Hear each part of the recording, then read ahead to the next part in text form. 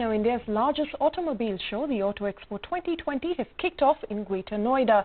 Electric vehicles and SUVs have hawked the limelight on day one, but fears over the coronavirus have kept the Chinese delegation away from the expo this year. However, Chinese manufacturing companies are present with their Indian colleagues in attendance.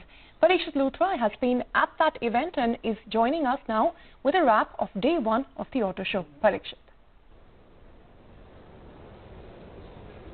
Well, lots of launches, lots of SUVs, electric vehicles at the Auto Expo, and those are really the key takeaways. If you look at Tata Motors, it had the highest number of vehicle showcases here, 26 product showcases, 4 global unveils, the Tata Wenger, the HPX concept, the Tata Sierra EV concept, Tata Gravitas, that was showcased, that'll be launched later this year. The Harrier 2020 was formally launched today as well. Mahindra, not far behind, they showcased about 18 vehicles. The Funster concept was unveiled. They had the Atom electric vehicle. The EKU 100 was launched. It's a sub 9 lakh electric vehicle that Mahindra has launched. The eXUV 300.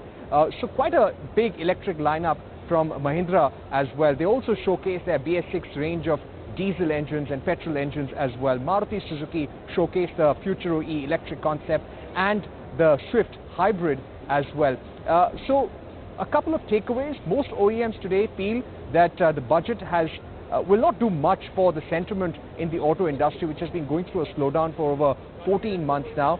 They all say that the next 6 to 7 months will be very, very tentative, and any growth can really come up in the second half of next fiscal. Having said that, they also feel that the hike in customs duty in the budget may lead to an increase in prices, and many of the OEMs are studying this possibility. You spoke about coronavirus. Yes, this was a major concern here. We are seeing a lot of people wearing masks. Several of these companies are distributing masks at their stalls as well. Today is a media day, so we really can't judge the footfalls as such, but at the same time, we can confirm to our viewers that a 100-member Chinese delegation had to be cancelled. There are no Chinese visitors at the Auto Expo, and the organizers have sent that message out as well. We are